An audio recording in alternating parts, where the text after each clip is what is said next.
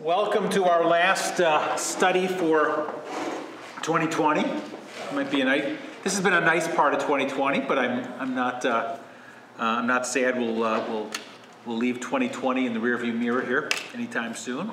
But let's begin with prayer. We're in this third week we're in the Rose Candle week of Advent, and kind of the both Lent and Advent have their kind of bright pink. I call it pink, the professionals call it rose, kind of this joy in the midst of the seasons of repentance, and of course for Advent, this season of preparation. But we'll begin with the collect for the day. We'll continue our study of the Gospel according to Isaiah. Let us pray. Lord Jesus Christ, we implore you to hear our prayers and to lighten the darkness of our hearts by your gracious visitation. For you live and reign with the Father and the Holy Spirit, one God, now and forever. Amen. And as I would have it, I swear I don't plan these things. It just has turned out to be so remarkably right in line with our march through the church year as well. Even in the collect here, this mention of the light in the darkness of our hearts. That's going to be a huge theme today as we look at Jesus in Matthew chapter 4. In fact, if you want to turn there, that'll be our touch-off point. Matthew chapter 4. Which is going to drive us back to Isaiah chapter 9, which is, you've sung it in the Ungemach, the familiar words from Christmas readings, for unto us a child is born, for unto us a son is given. But great on these themes of light and darkness, and light coming into the gloom and the darkness. But if you're there at Matthew chapter 4, and just kind of remembering where we've been in Matthew already. You've got the infancy narratives of Jesus, the birth, the visit of the wise men, the flight into Egypt, the slaughter of the innocents, Jesus returning to Nazareth, where at least in his childhood he is growing up. Then, of course, we had John the Baptist preparing the way, and Isaiah pointing directly to John these 700 years later. And then Jesus is baptized in chapter 3. He is immediately after his baptism, he goes straight into the wilderness in the 40 days of temptation, which now brings us to where we are today, and where that will take us in the gospel according to Isaiah. But this is kind of the Matthew chapter 4, verse 12 and following, and this is kind of the last passage of Matthew's overall introduction, these first 3.5 chapters to the ministry of Jesus. The main body of the gospel, where it kind of gets into it, where Jesus, you can kind of see verse 17 of chapter 4, where it says, from that time Jesus began to preach. So now he's into it. He's going to call his first disciples right after that. But you'll notice that Jesus preaches the very same thing that John the Baptist was preaching. Repent, for the kingdom of heaven is at hand. Now Jesus has literally come to that water and filled that water that John, the crowds were coming to John to repent of their sins. And now the one to whom he's been pointing, as Isaiah told us long before, he has come. And could someone read Matthew chapter 4, verses 12 through 16? And you'll get us into the Matthew using Isaiah. Veronica, would you mind closing that door for us, please? I think the kids are going to be in there. I thought I was in trouble. Oh, no. Could you stop knitting? And you can even stay with us on this side of the door. But could someone read Matthew chapter 4, beginning verse 12 through verse 16? When Jesus heard that John had been put in prison, he returned to Galilee. Leaving Nazareth, he went and lived in Capernaum, which was by the lake in the area of Zebulun and Naphtali, to fulfill what was said through the prophet Isaiah. Land of Zebulun and land of Naphtali, the way to the sea along the Jordan, Galilee of the Gentiles.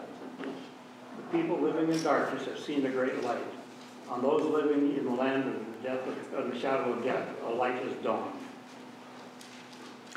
Now, thank you, John. This may not seem, what's the thrust of this? It's basically Jesus is moving. And while that doesn't seem all earth shaking to us, it really, I mean, Matthew is actually making the point of kind of recording this final event, even if it doesn't seem all that glamorous to us. I mean, boy, Jesus, he's in Galilee, so you always have your maps out here. You got your Galilee eyes on here. You've got your Nazareth here. Capernaum is up there by there's the Sea of Galilee here. And this especially, boy, today, I mean, you've heard me dwell upon how important maps are. Boy, maps are going to pull the New Testament and the Old Testament together as we kind of overlay the places of the Old Testament tribes. Because that's where Jesus is in action now. In fact, it's even mentioned that the land of Zebulun, that was an actual land. Here's another little map here. We've seen this before. You know, the 12 tribes, well, the 11 tribes and all their little areas here in the Old Testament. You know, you had Judah down here with Jerusalem. But up here, here's Zebulun. Here's Naphtali. Here's Manasseh, or part of Manasseh over there. There's another part for Manasseh here. But and here's the Sea of Galilee. So you can kind of see in Galilee in the time of Jesus is going to be just like Matthew records from Isaiah. Zebulun his tribe used to live there. Naphtali used to live there. And so having that, I mean, it really kind of makes more vivid, especially when you understand what kind of military conquesting was going on there when the Assyrians, way back when they were the big kids on the block, and back a long time ago, 722 BC, when they kind of sweep through and destroy, make no more, the northern kingdom, what we call Israel at that time. Remember, the southern kingdom was Judah, the northern kingdom was Israel. It's always kind of difficult to make sure we got the right context for the names there. But, I mean, Matthew in chapter 4 here talks about this move. Mark talks about it. Luke talks about it. They at least kind of acknowledge it. But Matthew says this move, when Jesus goes from Nazareth to living by now Capernaum by the Sea of Galilee, in the territory of, the Old Testament territory, the tribal lands of Zebulun and Naphtali, these sons of Jacob. This is their tribal lands. So this actually fulfills what the prophet Isaiah had spoken. So Matthew kind of makes a big deal about this, that Jesus' move is a fulfillment of, changing his kind of Galilean residence from Nazareth, where he had been, where he grew up with Mary and Joseph there, his childhood more associated there, where his hometown synagogue was, and moves to Galilee. And the location here, the territory of Zebulun and Naphtali. So, Matthew recognizes the old tribal lands, but boy, those had long ago been wiped out. The foreigners came in. The Assyrians came in. They took, what happened to the people that lived, what happened to the Israelites that lived up in that region after the Assyrians came? They got carried away. To where? Babylon. Yeah, I mean, they go into captivity. So the subtext here is that Jesus is now in this area, which had been the first to go. The first, when the armies are sweeping in from the north, they're a little bit more protected down here in the south. Judah goes later. They become exiles. They're deported later. But up there in Zebulun and Naphtali, you'd bet that they'd be the first ones that had their homes destroyed as the Assyrian military kind of swept through and killed some people, destroyed lots of things, and took other folks into captivity. Yes, Kat?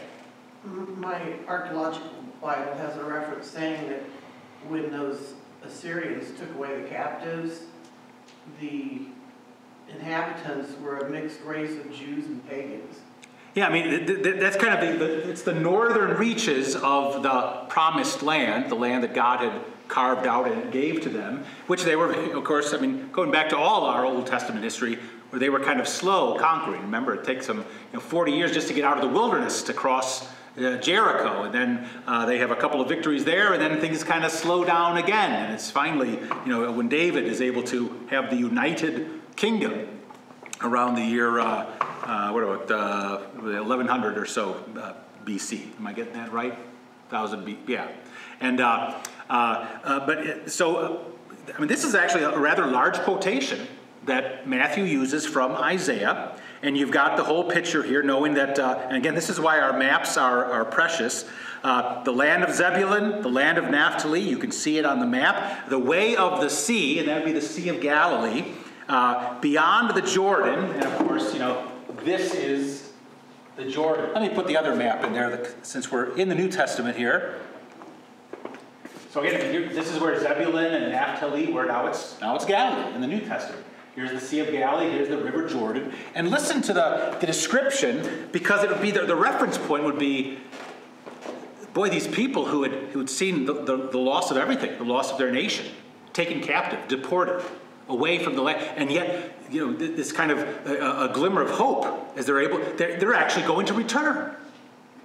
And they're actually going to, come back to their homes, and they kind of trace out the road that would have come back down from, here's when you're, Assyria or the Babylonian captivity is over here. They make the grand sweep here. Here's Damascus. It's still there. I don't have a map that has the ancient roads, but they're talking about that here. It's kind of a southwesterly route that the exiles would have been taking. From out of their exile and captivity, now back to, oh my gosh, this could never happen in history, but it actually happens in history. It's so extraordinary that we almost don't think of it as, we kind of take it for granted. But God is setting the stage for this, for Jesus, who now from Nazareth moves to Capernaum there, this region where many of his miracles are going to take place. I mean, he's going to spend a lot of time in Jerusalem, and the Passion is going to take place there. And we know that he has encounters through Samaria, and he's also been up by Tyre and Sidon up there, and the Syrophoenician woman. But these are why our maps are so important. But these exiles in the time of Isaiah, or that Isaiah was saying, hey, you're going to actually come back.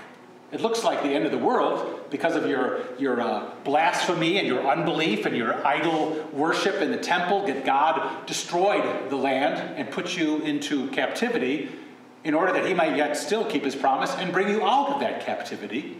And then, through that southwesterly direction from Damascus, by way of the sea, by the Jordan, you're going to get to go back and live there again, which was just, mind-blowingly unheard of.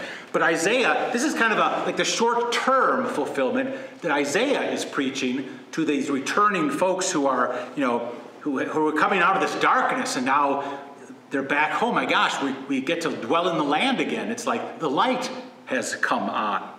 And the people dwelling in darkness, in captivity, that's kind of the first reference point here, have seen a great light. And for those dwelling in the region in the shadow of death, in captivity after the destruction of war and the desolation there, boy, a light has dawned. So there's the kind of short fulfillment, meaning, hey, you're going to come home. You're going to come out of your exile. But what Matthew is most certainly using Isaiah to say, who is this light? Obviously, Jesus. Here's the beginning of his, the initiating point of the public ministry, as Matthew tells it. Go ahead and turn to... Say, Pastor, what is the Galilee of the Gentiles? Here's the region, as Kathy mentioned. This place had a kind of a bad reputation simply because these are the first folks to kind of be destroyed when the nations came in, when the Gentiles came in, the Assyrians. They're the foreigners. They're the not God's people. And so there was a lot of, as kind of the borderland. It wasn't, while it was supposed to be tribal lands for Zebulun and Naphtali, because of their kind of inviting in and not remaining separate and distinct from the other nations, but actually almost inviting them in, having alliances with them until they got conquered by them. That this is it's Galilee, but it's the Gentiles. You have a huge population of not God's people there, which is another reason why you had kind of a little dirtier or darker reputation than Jerusalem, the holy city. The temple, the rebuilt temple is there. But the further you get away from the center point and go further up north, That's Gentile land, and the Jews, by their own understanding and by their misunderstanding, we'll actually talk about this quite a bit, because you're going to see exactly how the Gentiles figure in God's salvation of the world. Yeah. Yes, this says on that because they were impoverished people and they Yeah. were Gentile, the southern Jews of pure blood, So they thought. Yeah. Orthodox tradition, despised them, but yet because they were so impoverished, they were more eager to welcome the Messiah. Yeah. That's and the same thing with. This Samaria as being, why the parable of the Good Samaritan. We're kind of used to hearing it, but my gosh, when Jesus tells that parable, the idea that you'd have a Samaritan who's good and who does this marvelous, compassionate, from his guts loving thing of this guy who gets beat up, coming through to Jericho. Oh my gosh, it's unheard of. Samaritans are scummy. They're dirtbags. They're not full members of the family. They had let all these other influences happen that were part of their decay and becoming decrepit. They were not pure and good. As again, kind of the closer you got to Jerusalem and the power base and everything there. And again, Judah, the southern kingdom, they'd been conquered as well, but they just got conquered later. I don't know if that's worth bragging about. Yeah, we got destroyed by the enemy as well. It just took them longer to get to us. They were able to conquer you guys first, so we're superior to you. And that's where all the priests and Pharisees were. Yeah, well, they would come from different regions, because the Levites were sprinkled, but they would do their service certainly at the temple. So it was the better place. But let's go to Isaiah chapter 9, because this is where Matthew points us. This is where Matthew is quoting. And remember, we've already spent a little bit of time, we've spent quite a bit of time in a couple different places already. But keeping in the back of your mind Isaiah 7, verse 14, another discussion about a child. Here's the sign that the Lord said to Ahaz, hey, ask for a sign. Ask anything. I will make good on it. And of course, Ahaz says no. And then the Lord God says, you're tiring me out, my friend. I am going to give you a sign. And here's the sign: a virgin will conceive and bear a child. And here's his name: God with us. The promise of the child, the continuing promise of the seed who is going to come. This kind of mysterious seed who has no human father, but a virgin as a mother. But that idea of the child, which is then again picked up, and in some other places too, where sometimes, Mike, you had asked about this a couple of weeks ago, because we've heard from, Isaiah's son, who was that, Maher Bashar? I have to look at the name here. Back in Isaiah 7, when Isaiah's son is right there with us, Shear-Jashub, and then there's another son of Isaiah. And last week in Isaiah chapter 11, we got the whiffs again of this, and a little child shall lead them. So there's this whole idea of the child or the children, and trying to sort that out. Which one is Isaiah's actual kids with Isaiah's wife, the prophetess, and which is the way this one is spoken of? This child that's born, this son that's given, he's spoken of differently than, your child or my child. This one is the mighty God. The mind, is excited by the fact that, who is this one? This is the Messiah. This is the promised one. The promise keeps on getting finer details, and then we can trace them to real history to see, and here is Jesus then, those 700-800 years later, who himself now back in this very region, grows up in Nazareth there, which is part of Galilee. This not so great, what good could come from Nazareth and all that stuff. And as Kathy said, the further you were away from the hub there, the lesser you were considered, and probably the poorer you were.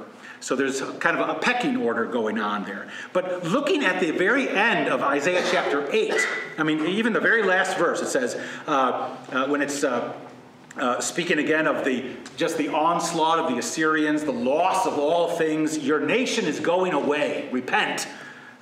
They will look to the earth, but behold, distress and darkness, the gloom of anguish, and they will be thrust into thick darkness. Wouldn't that be a great way to end a sermon on Sunday? Okay, bye, see you next week. I mean, it's, Isaiah 8 ends with this absolute, the light has turned off. The people have been taken away. Life is over. And then the transition to the very beginning of Isaiah chapter 9. Could someone read, and we'll be echoing what we already read from the Gospel according to St. Matthew here, but could someone read verses 1 through 5 of Isaiah chapter 9? And listen for that language of bleakness, the gloominess, and what's happening to that place that was filled with anxiety and distress and darkness. Something has happened. The best thing possible is promised, and if God has promised it, it is going to come to pass. Could someone read, please? But there will be no gloom for her who was in anguish. In the former time, he brought into contempt the land of Zebulun and the land of Naphtali.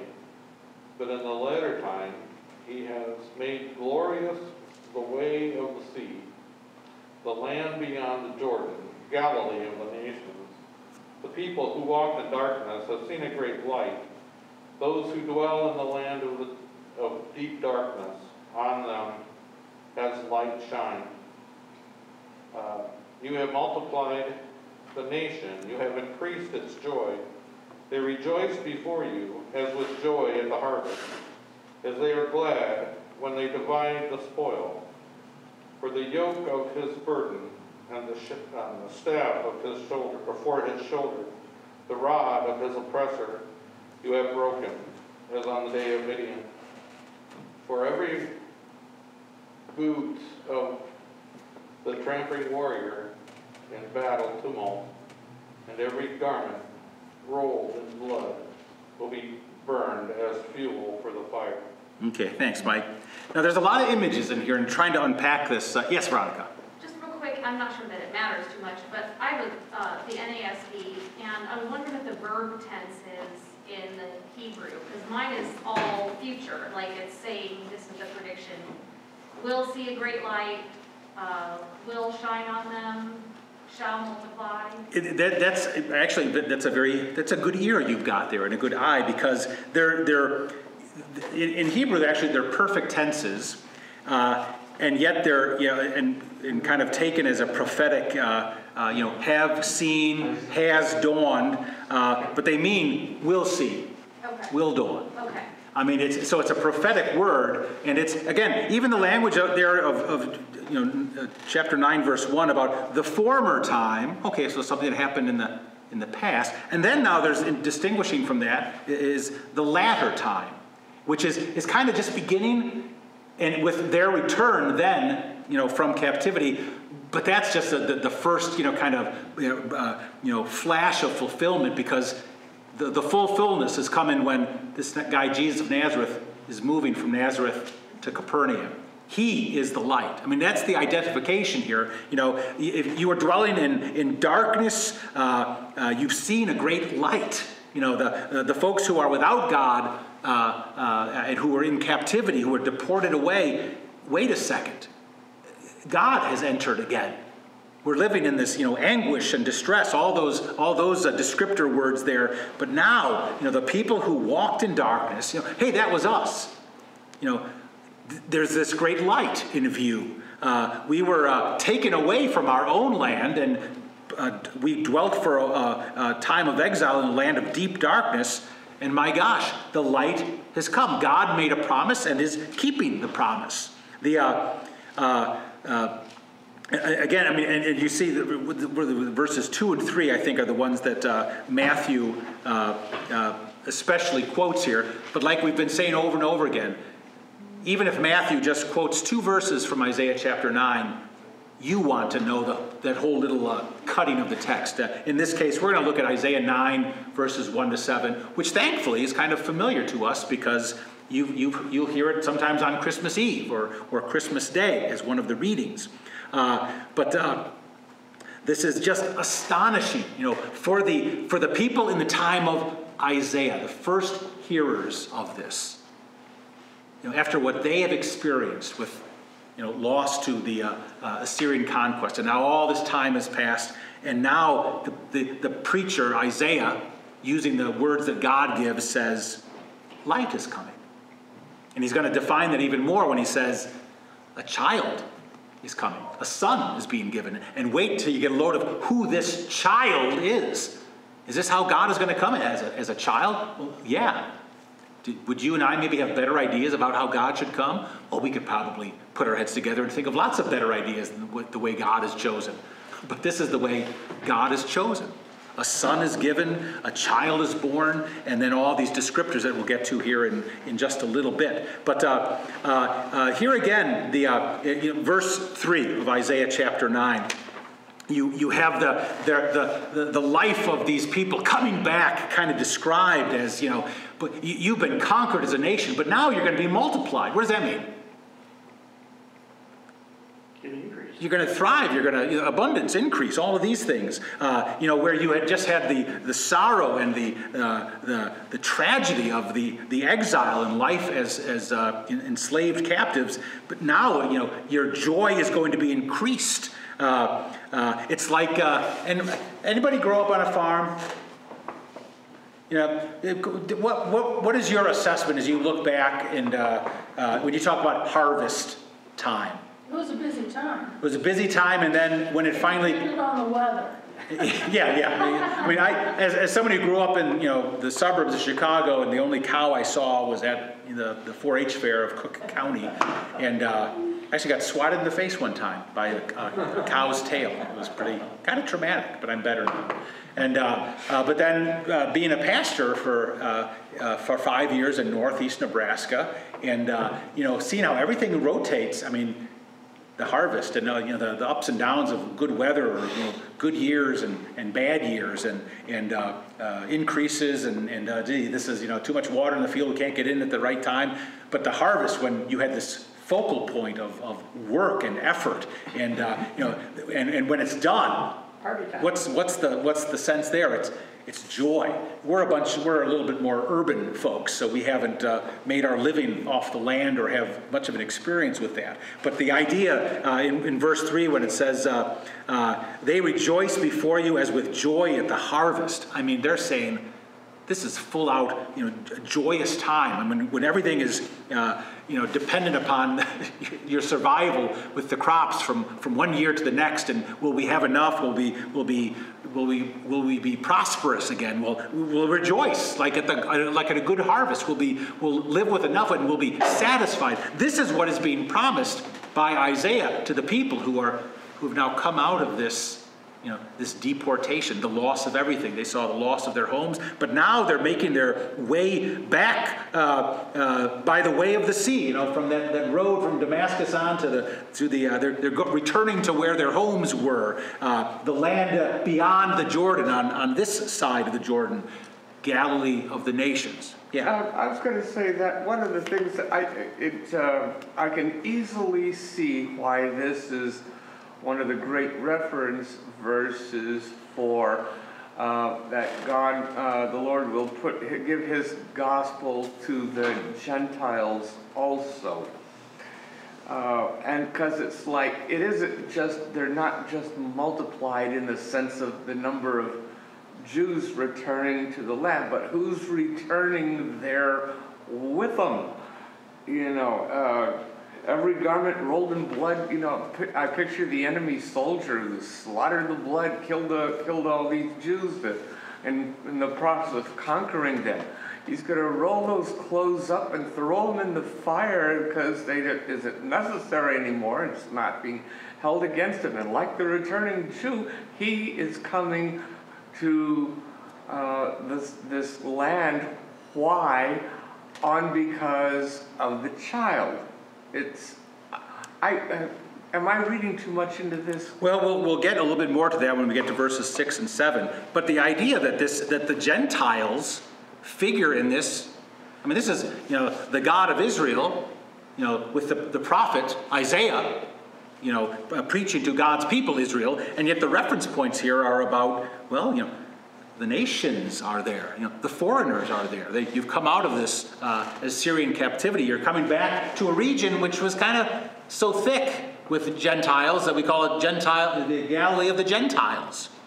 Zebulun and Naphtali and the other locations there. And this is where, this is kind of a nice subtext where you're going, Davis, about this, very region of, Palestine is the place where Jesus, he does stuff down here, and he dies down here, and he's risen down here. And yet, all of this time, in this kind of dirty Gentile region, mixing it up with people who aren't like us, yet for whom he has come. And this is the place, you just line up all of the Gentile ministry of Jesus and, changing water into wine at Cana up there for his first miracle. He does his first miracle there.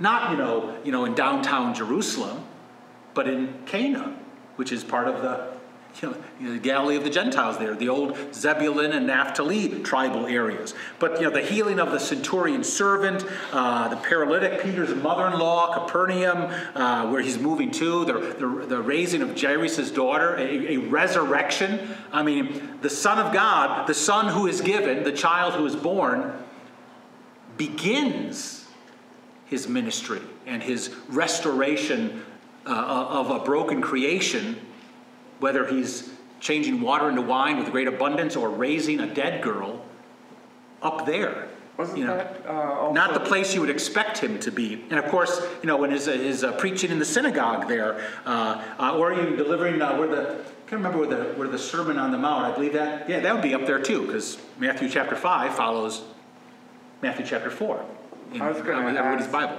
Isn't this also the area in, I think it was Gennesaret? Remember the demon-possessed man who lived in the graveyard and people would try to catch him and he was just overpowered? Wasn't that up in this area too? I'd have to hunt that down. Maybe you can find where that's at. I can't remember specifically where that arises, but they were folks who were kind of bummed to lose their pigs, and if those were Jews who were losing their pigs, they were not very good. They were not very good Jews. But again, this mingling in and a gospel that from Matthew's gospel. The very what we often call the Great Commission. Therefore go make disciples of all nations. And here's Jesus as he begins his ministry, right there where all the other people are.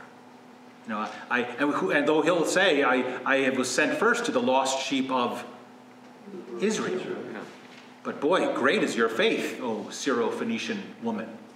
When she prays for mercy for her demon-possessed daughter. But the reference there to this, the military, coming out of this military destruction that hauled them all off to Assyria, and that language there, of kind of captivity or enslavement. Verse 4, you guys had the yoke of his burden. Would you rather have a yoke on you or not have a yoke on you? Not have a yoke. Probably not have a yoke on you. Yokes kind of restrain you. They keep you from doing what you want to do, and rather the master who yokes you will then drive you where he wants to, or the staff for his shoulder, the idea, the staff used kind of for hitting and slapping. You don't like that. But when you were in captivity, when you were in Assyria and Babylon, and the rod of his oppressor that's used to strike people. But that yoke, that staff, that rod, you, O God, have broken.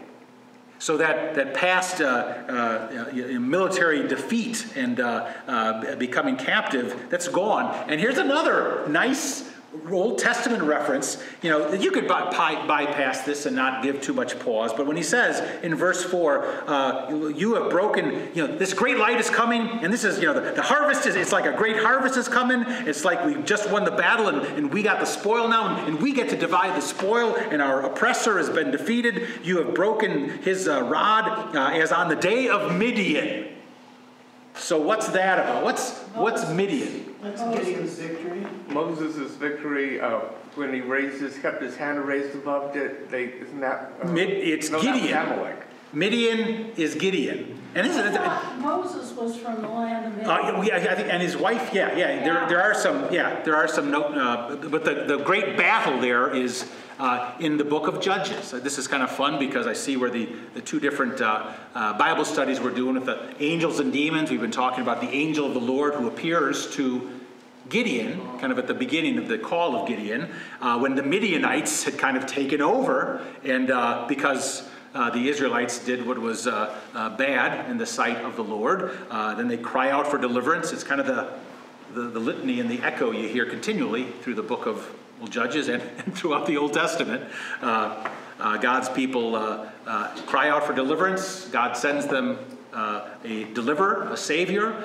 They say, we will do what the Lord says. And then 24 hours later, they're, checking out some other new false god or following their passions someplace else. And then you kind of repeat the cycle, over and over again. And don't get too cocky because it's kind of the description of ourselves as well.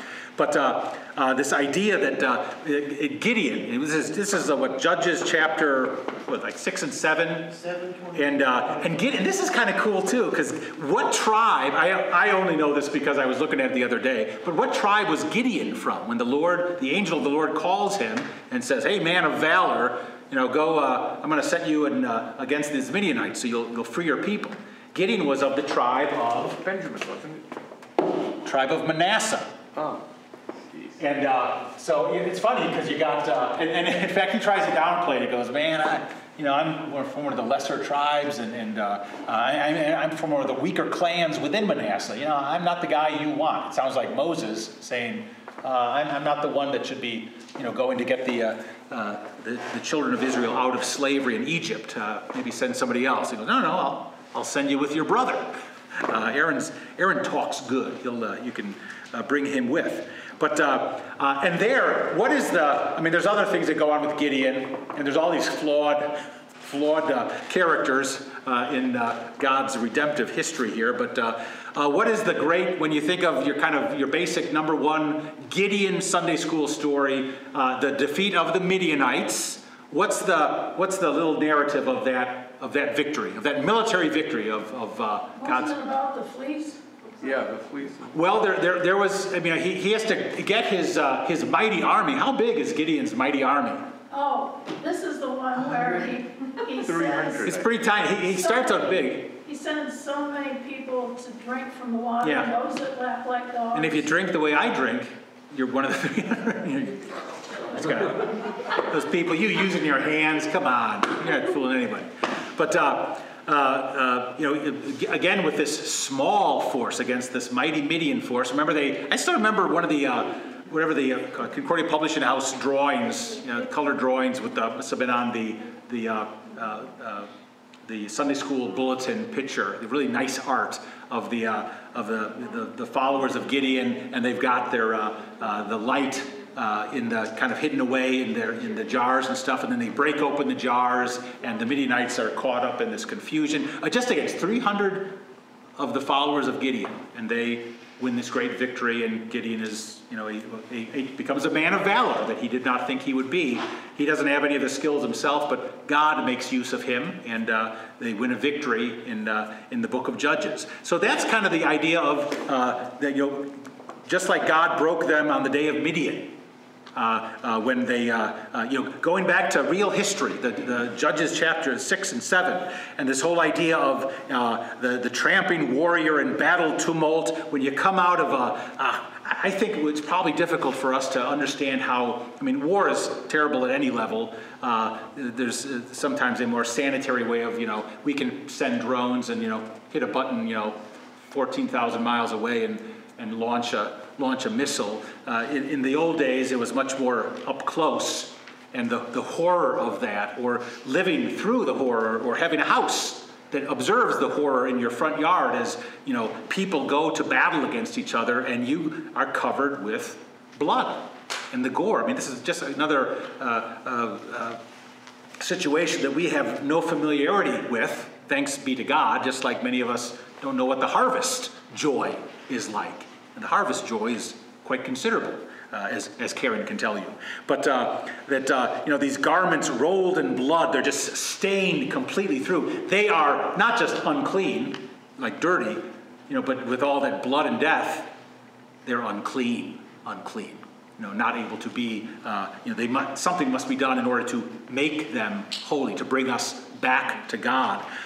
They're going to be burned as fuel for the fire. They're going to be gone. All that conflict, all that the military activity that had been part of the past, that is, as we're looking forward to the fulfillment and this light coming into this place of gloom and the light coming into this place of darkness. And as we'll see in a moment here, a child is being born. A son is being given. That's when you want to know who this light isn't in it, as if I just flip a switch and, now it's brighter. Oh, it's so much nicer. I can see everybody. That's nice to have light. This light that breaks in already there in Zebulun and Naphtali when the Israelites are coming out of captivity. Well, this light is on full blast now with this man, Jesus of Nazareth, who is the one who is this child born, this son that is giving. Could someone read, we'll just read those last two verses, 6 and 7, please. For unto us a child is born, unto us a son is given, and the government shall be upon his shoulder, and his name shall be called Wonderful Counselor, the Mighty God, the Everlasting Father, the Prince of Peace. Of the increase of his government and peace there shall be no end.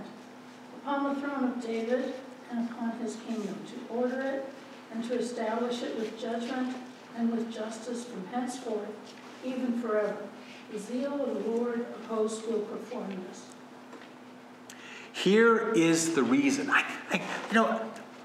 You've heard this so many times.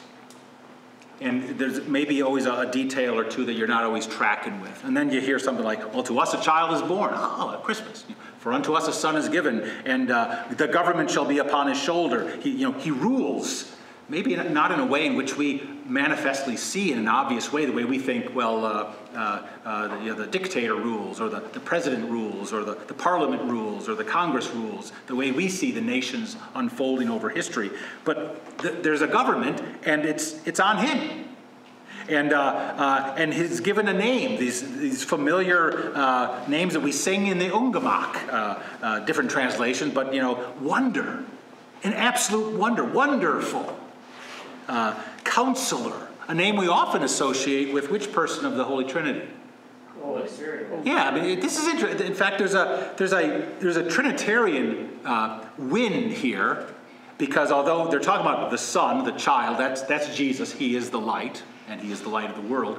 But even these other names that are associated, by which he is called and identified, when we think of, we don't think of him as everlasting Father, right? Well, who do we think of as the Father? But the first person of the Holy Trinity, God the Father, God Most High. There's different ways of recognizing him. And there's a bit of a blur here. That can Jesus identify with the Father? I and the Father are one. And is Jesus also what's the Greek word? We'll see how good you are because it's in one of our hymns, that is often translated as counselor.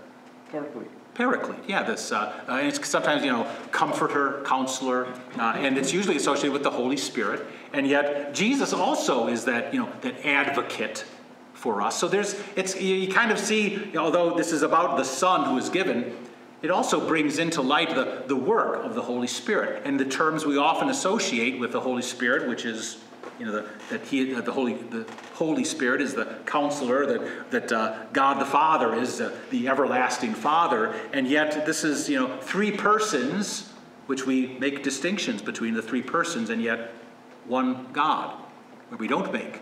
We always distinguish the persons, but always speak of the one God who is at work for us as Father, Son, and Holy Spirit for us and for our salvation. And even the terms here, this is this reading in Isaiah kind of began with the metaphor of light. The light comes into the darkness, into the gloom. Good. And here again, that's probably, with our culture, is it ever really completely dark around here? Not really. No, I mean, and this is what would be frightening if we were all, settlers on the making our way west when there's no moon out. When dark is dark, and you got fire for a while, but then if that goes out, then boy, it's really dark. I have been when I did a little sleeping outside as in the part of the armed forces as a chaplain. I remember being under heavy tree cover at some night, and you couldn't use any flashlights. You had to have complete light discipline, meaning if anybody saw a flash of light or you're smoking a cigarette, you're going to get into big trouble. But where you would step out of your tent, as sometimes you have to get up in the middle of the night to step out of your tent, and you want to step away from your tent when you have to get up in the middle of the night to step away from your tent. And it was, you better know which direction you're going. And sometimes it is so dark. I've spent a couple of hours, I go, now which way am I facing? If I head off that way, I'm walking away from where I want to end up in my nice cool hooch here in my sleeping bag. But if I kind of remember, if I tied a string, I never had to do that. But and as someone who doesn't have great vision, I understand darkness pretty well, and I can get dressed when it's completely dark. I just know where things are. Unless you come in and move them, then I'm in trouble. But that idea of light coming for them, in that culture, they would truly understand. It would be a source of even greater joy, like the harvest, like this great, military victory, or the end of all wars. And what is the reason for the great harvest, or the joy at the harvest, and the great light, and the breaking of the oppressor? It's a baby. It's a child. It's a human. But this human is spoken of quite explicitly as you see in the middle of verse 6, mighty God. I mean, this is and was in the mind of every faithful Jew who delighted in this promise. This is the Messiah. And all of these terms that we began with the kind of the metaphor of light. It kind of ends with the birth of Jesus. Merry Christmas. Again, going back to this child. And again, the idea that if I'm looking for a savior, a mighty man of valor, a redeemer, a fighter, a warrior who is going to take my part and defeat the enemy, I'm not looking first, at the cribs, at the little ones, the baby or the child. And yet Isaiah preaches, by virtue of the words given to him, here's the reason for here's the light. Here's the reason for our joy. To us. And even that, and then that it's repeated. That we talk about how you repeat things for emphasis. You repeat things for emphasis. Did you see what I did there? For to us a child is born. To us a son is given. And, for us, those little words, Lutherans love those words, because it's for me, for our benefit, for our sake. One goes in my place. The great exchange, God receives all of my sin and takes it unto death. And I receive from him, I give him, here's sin and death, Lord. And he gives to me, confers to me, his righteousness, his purity, his cleanness, his holiness, so that they are mine. What was mine is given to him. What is his is given to me. His righteousness, his innocence, his blessedness.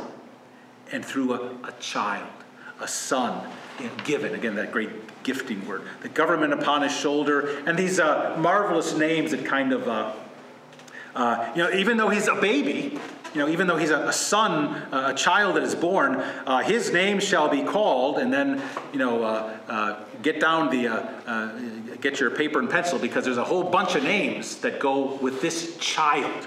He's wonderful, counselor. He's the mighty God. Now, when I think, I have never looked at an infant and thought, that infant is mighty. I would never look at an infant and think, that infant is God. But that's precisely what Isaiah says here, that this child is mighty. I don't associate that with an infant. And he's God. I wouldn't associate that with an infant unless I also knew what the sign that the Lord gave to Ahaz back in Isaiah chapter 7. About kids again, going back to these children, that a virgin will conceive and give birth to a son, and he shall call his name Emmanuel.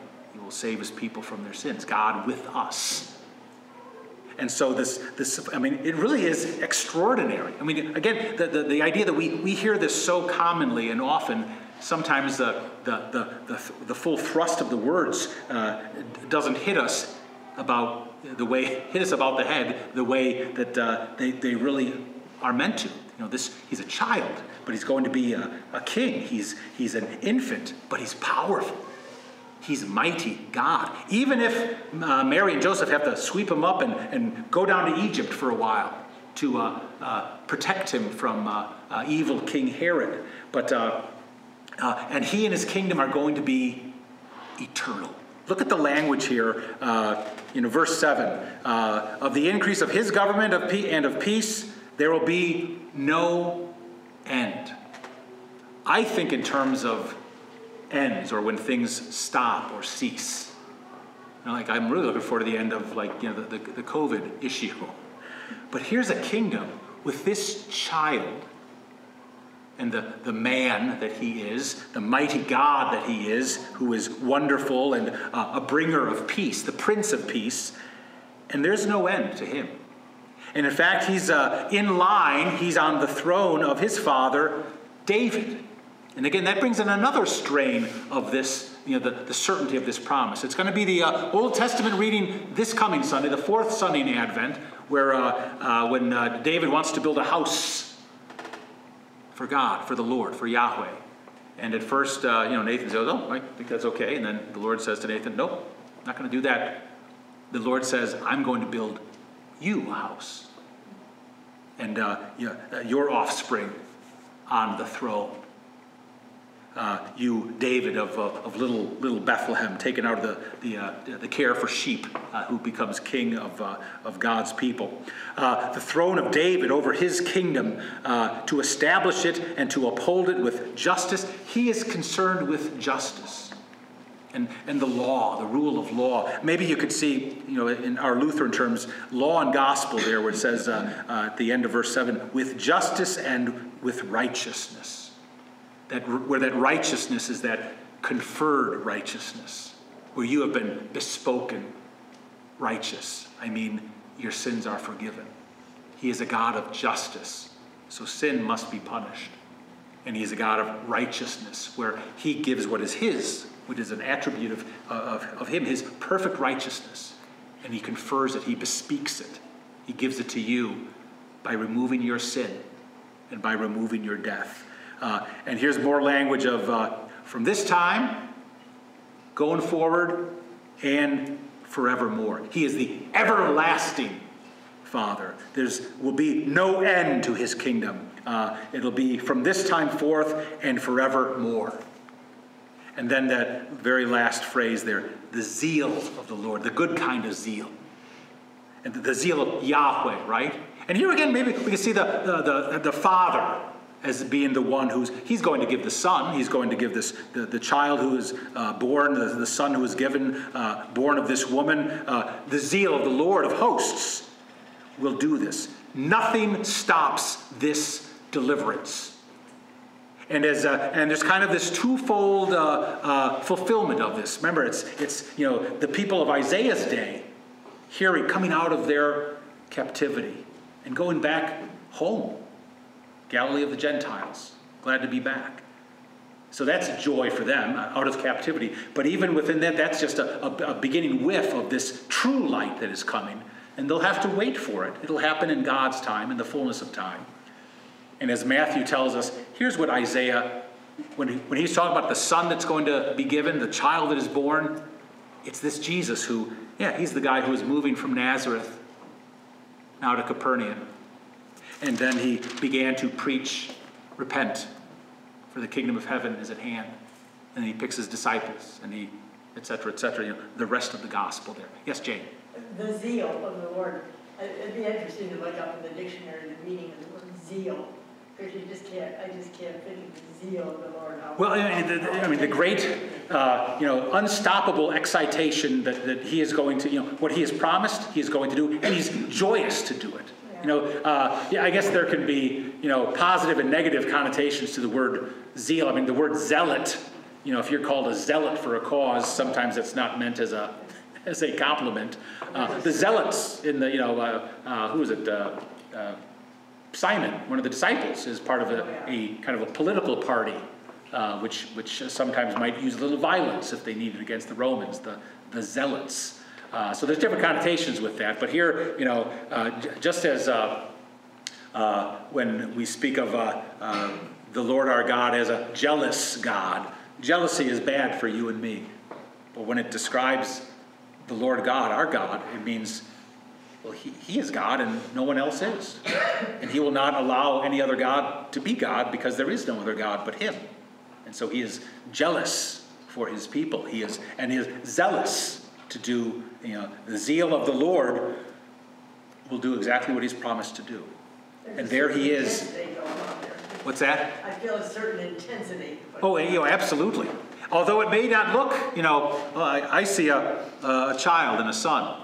That doesn't necessarily look so intense. I see Jesus. Didn't he, grow up down the street there in Nazareth, and he's making his move now to Capernaum to kind of kick into the ministry, the public ministry. But that is the Lord's zeal at work because he is fulfilling his promise, which Isaiah lays out quite marvelously for us The here. Lord of hosts, is that angel armies? Hosts is often that, Lord God of Sabaoth, the Lord God of hosts, the, armies upon armies, the heavenly realm. Yeah, it's, that would be, I think, a reference to the angelic company that always accompany God.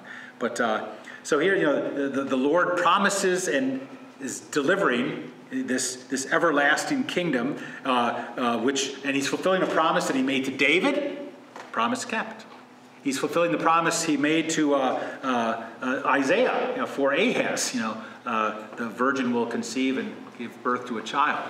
God with us, and so it's kind of nice that we were able to do this on these on our last session here before the for our little Christmas downtime here. But any other comments or questions here as we kind of okay. Well, that was fun. The place we're going to go to next is and this is a nice overlap. If you were at the noon service or you come to the 6:30 p.m. divine service, our own Matt Mockaber, who is also in the MDiv program, is our preacher tonight. He's preaching on the Old Testament reading, Isaiah 61. And Isaiah 61 is actually the next place we'll be going. And he makes reference to this because the very first time Jesus, when he gives his kind of inaugural sermon, or inaugurating his ministry on the Sabbath day in the synagogue, when he gets up to read the Isaiah scroll, he reads Isaiah 61. We know this from Luke chapter 4, and that's where we'll spend some time because it kind of lays out the whole program of what the Messiah has come to do. And this is the one where he says, this is fulfilled in your hearing. And so it's here. And he's taken it from Isaiah, many, many centuries before, but they're present in that place, coming from that mouth, and the people are all kind of amazed. Of course, they want to throw him off the edge of a cliff there not too long after, but that's the threats that go along with preaching sometimes. But why don't we, we'll shut off the camera here, we'll do our prayers. January 6th will be our next gathering, Wednesday, January 6th, Epiphany.